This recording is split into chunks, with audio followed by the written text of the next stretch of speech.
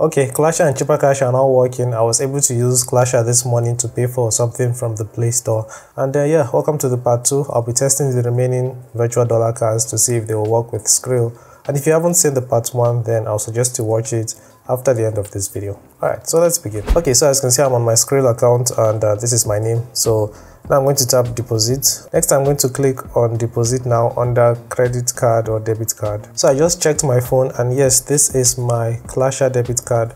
In the part 1, I showed how I added it. So now I'm just going to select it and I'll enter the CVV. And after that, I'll click next. And I want to test it with $2 like before. Okay, what I just observed now is that I am able to click yes. And that's because Clasher is a Visa card, like the virtual dollar card is a Visa card. But GigPay and Gray, they were MasterCards. That's the part 1. You can watch the part 1 if you haven't seen it yet. So now I can click continue and then confirm. Okay, I just got the OTP and I'm going to type it in. Okay, I'll click submit and let's see if it works. Okay, it did work. Last time it didn't work and today it has worked. See, it says deposit successful. So Clasher works. Now let's try the final one that I have, which is Cheaper Cash. So after clicking deposit, now I'll click add card and I'm going to enter the info. Alright, I've entered the info and now we'll click add card and continue. I also saved the card. I want to add $2 and this one can be set to yes and I'll click continue.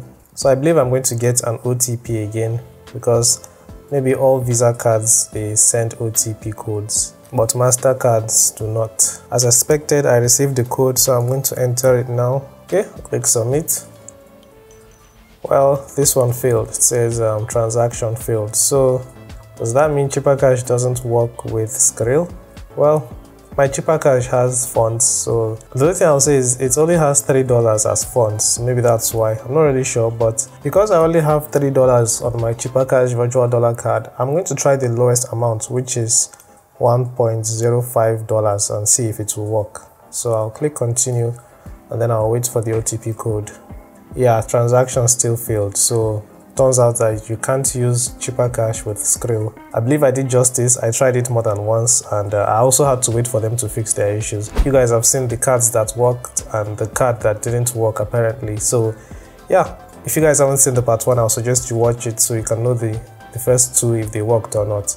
And if you have questions regarding this video, ask me in the comments and I'll try to respond as soon as I can.